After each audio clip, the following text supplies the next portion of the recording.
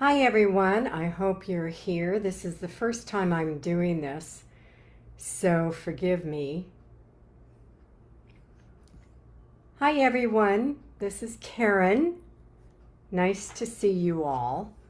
And this is my very first video, so please realize I'm learning all of the tricks.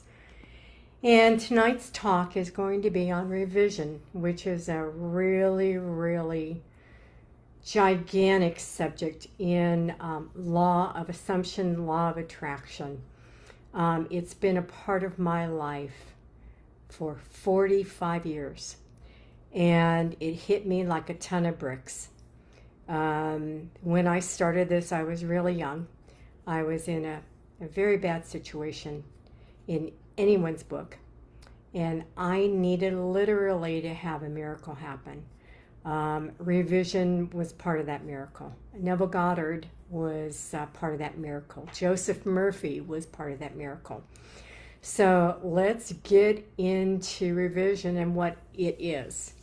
In its purest form is forgiveness. Forgiveness literally means what you thought, imagined happening never really did. It was a mental construct. It's one that probably you don't even realize is running your life, and it's operating in your life, and it's causing all kinds of havoc. Usually the three parts of something that is not fondly viewed is sin, guilt, and fear, which is well beyond what I want to talk about tonight. It's using revision properly. One of the things that is predominant in this movement is using revision to change circumstances that have happened. And yes, you can do that. Certainly you can. What you're actually doing, though, is putting your consciousness into a different script. You're not changing a darn thing. Hey, it's done every day. So if something happens like a car accident, and you want to revise it to a fender bender, you can certainly do that. But what you're doing literally is making a choice to go to another script. That's what you're doing with your imagination, and there's nothing wrong with that at all. Where I have a problem, hi Monica, hi Elena, how are you two? Thanks for joining. Hi Freddie, hi Brendan, hi Laura. Gosh, you're all here. Thank you so much for joining. Again, back on changing circumstances, I want you to know something. Your imagination made the circumstance that you are seeing exactly the way that it is. Use it. Use it the way that you're judging it. It has within it the power to transform your life. So I was involved in a car accident the night before Thanksgiving. I still get chills about it.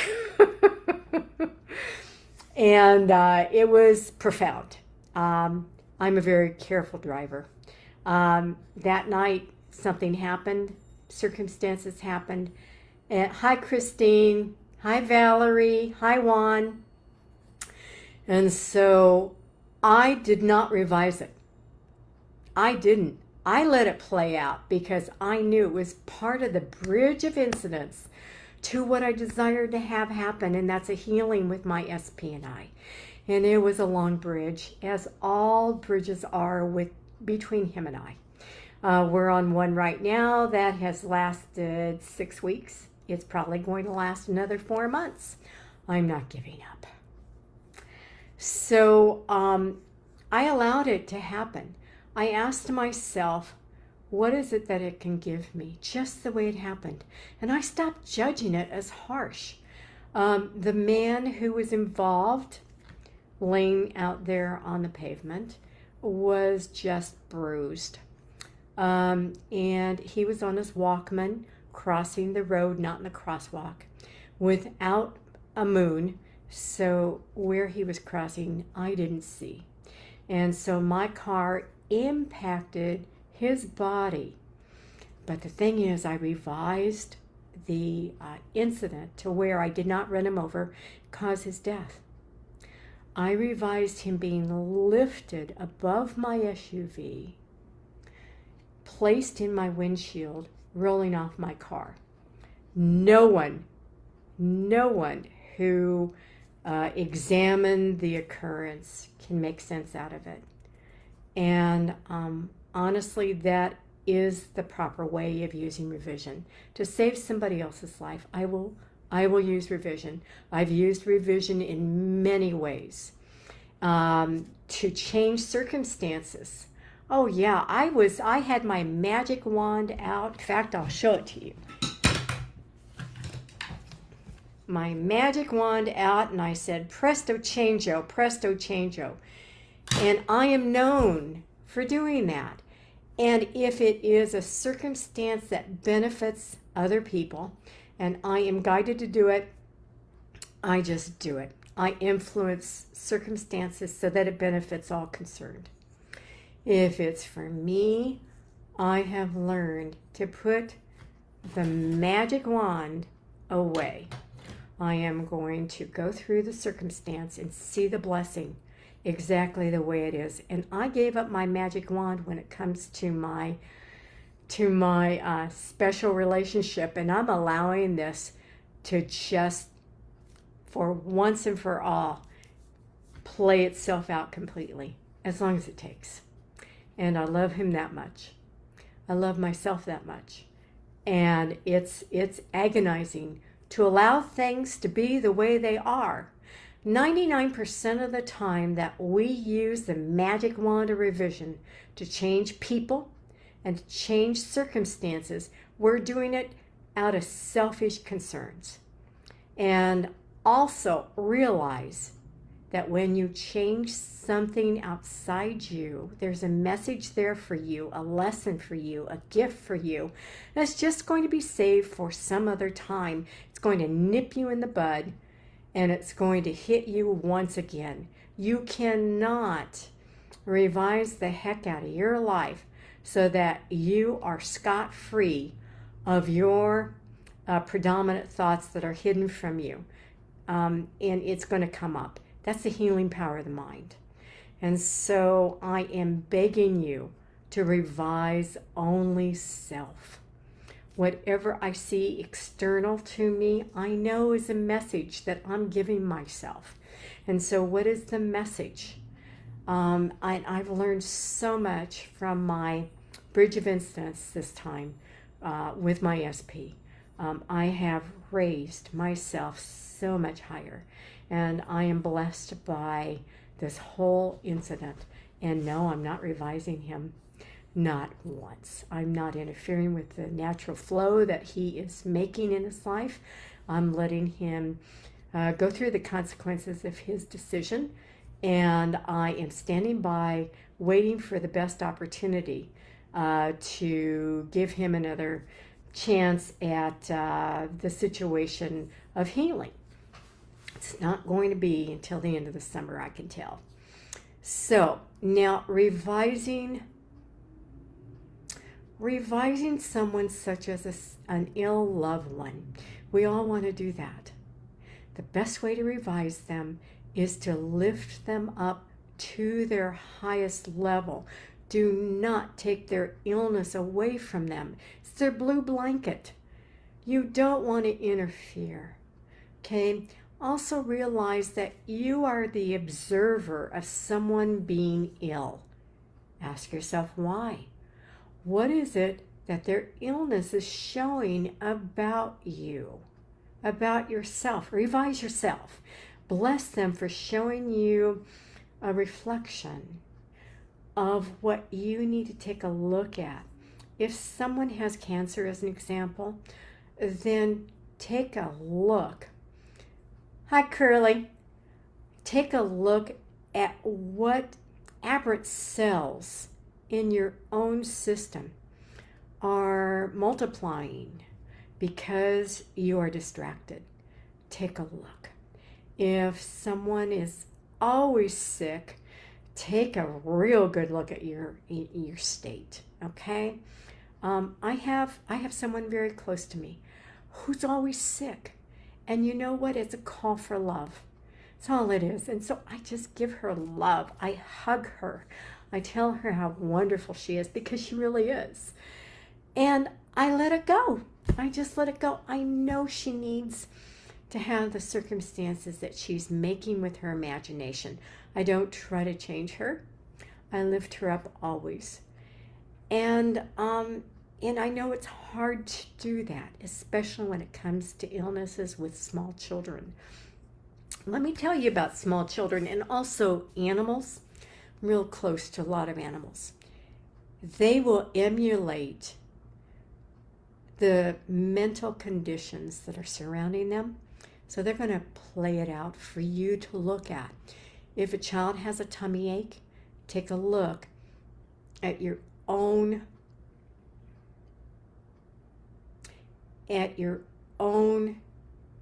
empowerment that is being kept inside you, because empowerment starts from the lower level and comes up.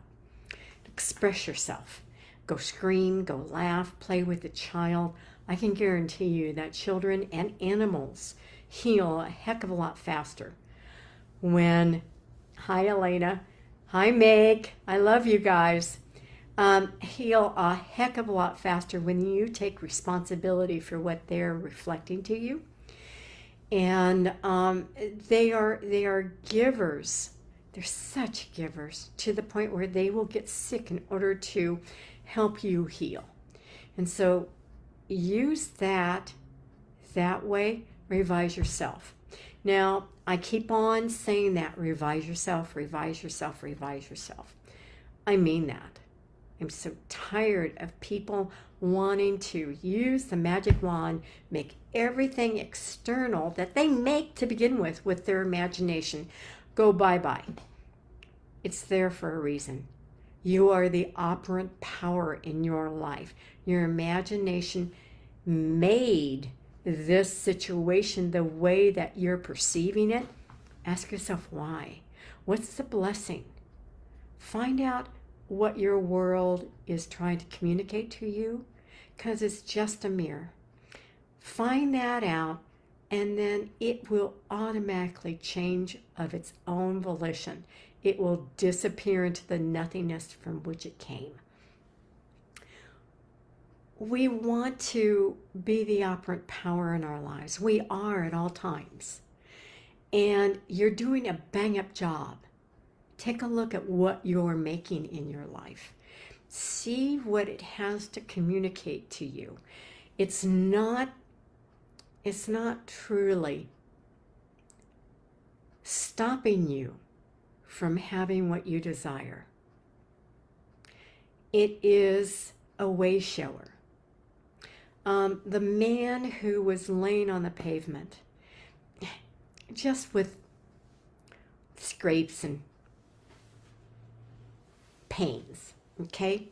I knocked some sense into him. I was his healer also. And I had to admit that he represented my SP to me. I wanted to knock some sense into my SP, which I ended up doing. It just took another 2 weeks. That's fine. So he played a part. That man played a part in my relationship with my SP. And I bless him. In fact, I had a dream about him that he thanked me for waking him up. He was dressed in a suit. He had gotten employment, and he was doing quite well from that moment of being hurt and on the street. I'm fully insured, so the insurance took care of everything. And it took me a couple of days to just sit with myself and say, why the hell did I create that? And it was a blessing in disguise. So I had some questions given to me. steps on revising self. That's a good one. Number one, you take a look at what is presenting itself to you. Just the way it's presenting itself. Don't try to change it. How are you feeling towards that situation or that person? Be honest. If you want to smack the crap out of them, then there's some anger coming up. Why is it that's being triggered right now? Okay? Possibly because you need to let go of some passion that is, and this is a good one for me, some passion that is kept contained within you about a judgment of releasing passion. That really gets me, okay? So in this case, I released a whole bunch of passion. I was walking the streets of Boise and I was fully, gainfully passionate in my operant power. Literally, the streets that I was walking on spread like the Dead Sea, and I was going down to my, at that point, my designated event, and they were open for me with the person coming in early for me to have me get what I wanted, for me to give to somebody else. And they just laughed. And I said, well, here's an extra $20 tip. Thank you very much for following your guidance and being here for me. I appreciate that. So, okay, so the next step would be, first you look at it. Secondly, you see the message.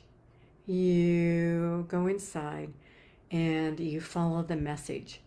Thirdly, it raises you to a higher level, and you yourself are revising yourself. And you feel different. And you know that you have revised yourself because that incident doesn't come back again. And so that's the first and so far the last time that I've gotten into an accident where somebody else was hurt. I certainly don't want to go through that again. And I am watching myself more carefully when I'm driving. Anyway, the next question is persistence in revising a situation. It's more of a question of persistence, but also what you want to do is, again, go back to revising yourself. If I keep on having a situation where I keep on hitting somebody with my car, I am going to stop driving a car for a while, go by walking or Uber, and I am going to ask myself, who is it I keep on hitting? Who do I want to wake up? And it's probably going to be me. So I'm going to sit down and I'm going to make a list of what is going on with me that I need to revise. And I'm going to be gut honest. And it's like coming to Jesus and saying, okay, Jesus, these situations in my life right now, in my inner life, are not working. So I need some insight. And you're going to get some insight when you ask for it. How to revise third party? Don't mess with externals. If you have a specific person that is in a situation with another party, let it be. Simply let it be. Raise them both up. Raise yourself up. And stop obsessing over somebody else being the source of your happiness. They are not your source, honey. You are. And you need to get a life. You need to make your life as successful and happy as possible. And you need to live your life as the beloved person in a wonderful relationship. And stop making it a relationship with somebody else, perhaps. Whatever. It's okay if it ends up that that person leaves that person, comes back to you. Of course it is. But don't dwell on that. Focus on your own life. Make it as successful as possible. Now, bless them for being my reflection. Yes, Juan. Thank you, Carrie, for saying it was powerful. Hi, Karen. Hi, Sonia. And so right now I want you to post any more questions that you want me to ask, or that you want to ask right now. I am having problems viewing comments. Again, this is my first time. A common theme I have is betrayal, friendship, sisterhood. Constantly, so to revise the script, I change it. I would need to be who so that I can be different.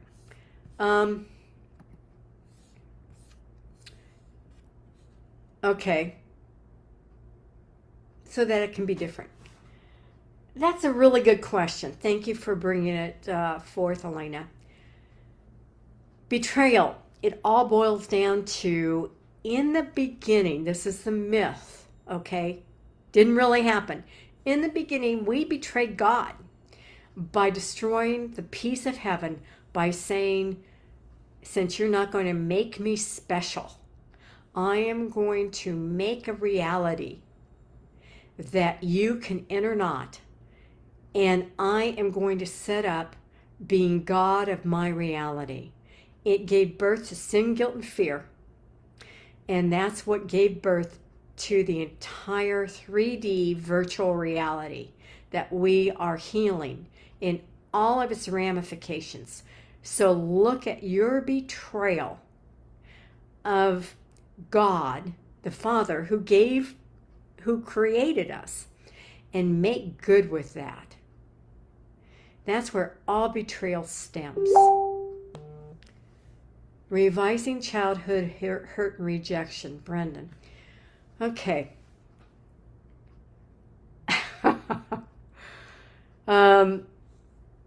Your imagination makes up a childhood in the moment of now to support your state and your self-concept.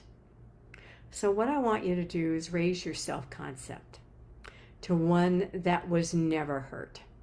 And you do that by boldly engaging with other people and giving to them love and acceptance and joy. And therefore you find it within yourself. Forget about the past. It does not exist. It's made up at every moment. So forget it. Let it go. It doesn't exist.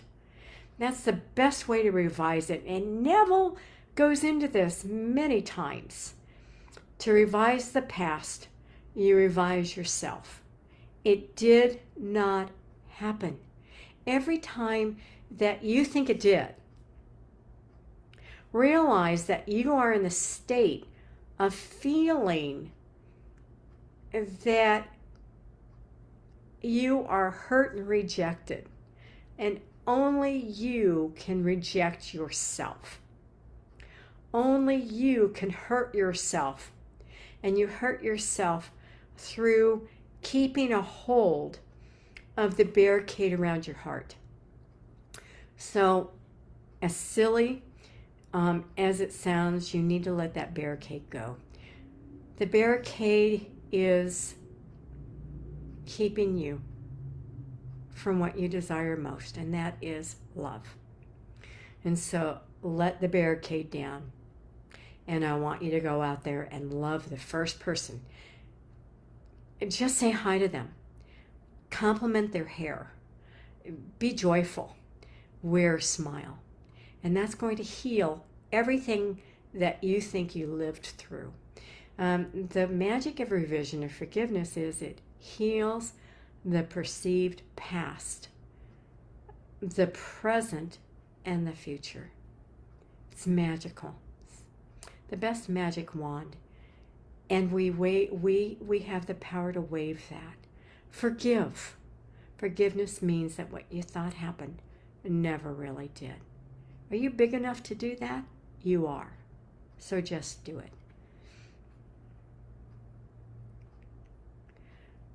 what is happening to me right now, so just let it be then. Whatever's happening to you right now is what you've chosen to happen to you right now. If it isn't what you desire, choose again. You have within your mind a third party. It's Charlie the chooser. And so Charlie decides between the raucous shrieking of the old man or the ego and the voice of love and truth. And so the voice of love and truth, it gives birth to desire. So what you want to do is raise yourself, revise yourself to the highest level possible, and experience now what that means to you.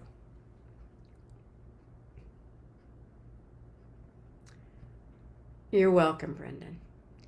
Okay, so I am going to end this talk right now. Wait a minute, yeah. Okay, I got that.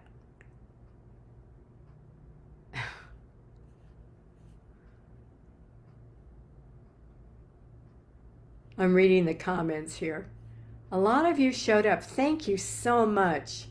This was my debut, so I appreciate all of you attending. You can ask questions underneath this video that will stay on the group. It will be pinned with all other videos from the other people in charge of this Manifesting Mastery group in Facebook. It's also going to be on my YouTube channel under my Mind Dynamics Coaching YouTube channel. So go there and view that. You can make comments on that YouTube channel. Also subscribe, please, and give me a thumbs up so that I can get into the algorithm of YouTube and help more people. Thank you so much for participating in my debut, and I send love to all of you. Bye now.